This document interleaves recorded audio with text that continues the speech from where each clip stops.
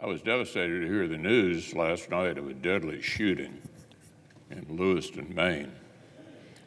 I know the entire Senate stands behind our colleagues, Senator Collins and Senator King, as they help their state marshal its response.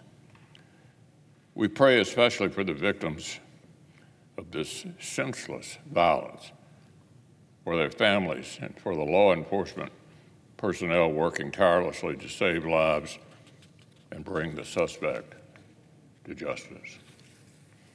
There are some fundamentals that we should all agree on. Serious background checks to keep guns out of the hands of people who shouldn't have them. An effort to keep the guns away from people who are it's in some way impaired, some red flag situation. Those are the starting points. I would go much further when it comes to assault weapons and other things.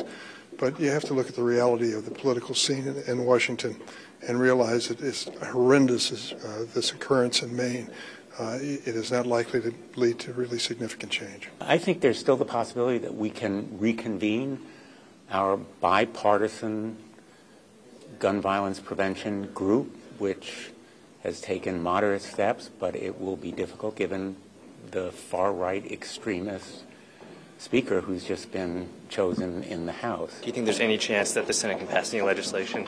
Well, we've already passed legislation helping states with, red flag type laws. So the common theme here is mental health, right? The guy's in the hospital for a couple of weeks. How did the Army Reserve unit not know about this? How did he stay in the Army Reserve? How did it not get up the chain of command that, this guy's got problems? So that's what I'm interested in. I stand by keeping private information private. The Kennedy Amendment was about a fiduciary taking away Second Amendment rights. That's what that was about. And if we're going to take away Second Amendment rights, it needs to be done by a court, not by a fiduciary, not by some bureaucrat in an agency.